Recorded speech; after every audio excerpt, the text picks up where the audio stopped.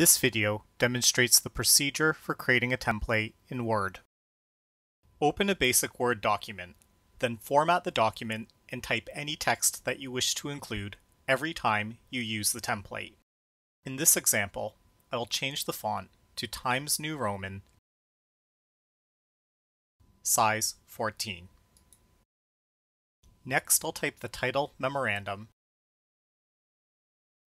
and I'll type the headings to, from, date, and re for regarding.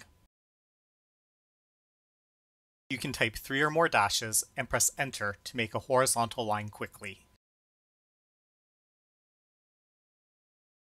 Finalize any formatting changes, such as making the title and headings bold.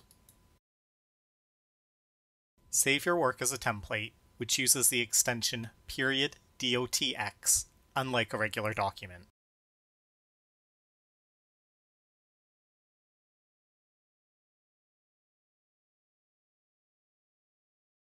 Word will automatically select your custom templates folder, but you can choose another target location to save the template.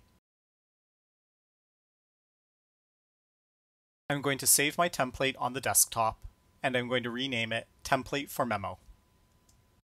When you return to the regular interface, you'll see the name for your template at the top of the screen, where it previously said Document 1 as a placeholder. Notice how the icon for the template file resembles a notepad. Double-click on this to open a new Word document based on the template we just created. This is a fresh file that you can edit like any other Word document. The only difference is that you've given yourself a head start.